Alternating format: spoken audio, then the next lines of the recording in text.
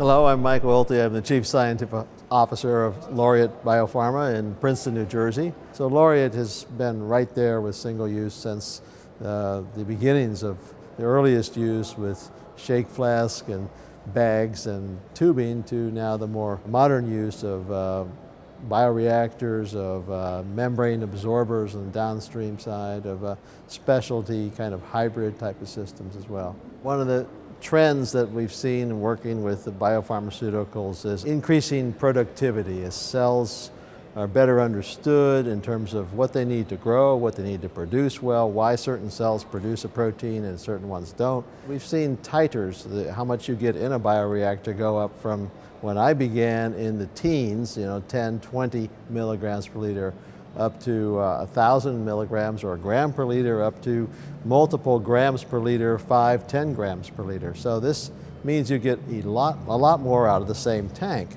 The understanding of the proteins is enormously improved since the Human Genome Project, and sort of sequenced, what our bodies are making and what sort of new targets are they for therapeutic medications. And then the whole element of biopharmaceuticals, recombinant proteins that are relatively new in the span of medicine. Now we know that we can make a protein in a production cell that's very selective, real low side effects. They'll go specifically to a certain site in the body. And in the bioprocessing area, which I am in, we've seen a lot of advances in how to produce those proteins and how to purify them and how to understand what is a concern and what is not.